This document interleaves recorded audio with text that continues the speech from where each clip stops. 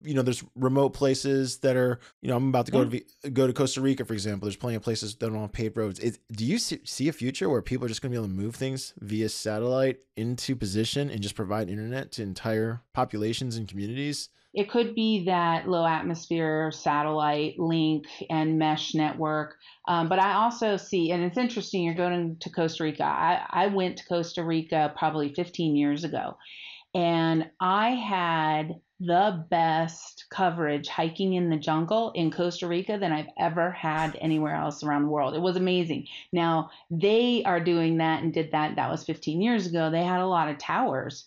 And so I think you can get it from towers. And just remember, low atmosphere, you still need to connect and downlink to a ground station somewhere. And that's usually a tower that then is processing and doing those handoffs across the waves. So just because it's up there, and I think Starlink has proven they can get it up there, it is exactly what you just mentioned. It is getting it downlinked into a ground station that then it can traverse across so that connectivity stays up with it. So the uplink and downlink are really, really important aspects of this architecture, and it being able to be really reliable and really resilient, and so that you can have more connectivity. You'll have to tell me when you go to Costa Rica what your experience there is. I was really impressed with how much connectivity I got and how much coverage they had. And I think back to the government, it is up to the government regulation to decide and make those decisions for their own GDP of what that looks like and how they want to build their own infrastructure out there. Costa Rica had an amazing infrastructure, and I think the U.S. is definitely getting there. Europe is getting there, but there is a lot of regulatory loopholes.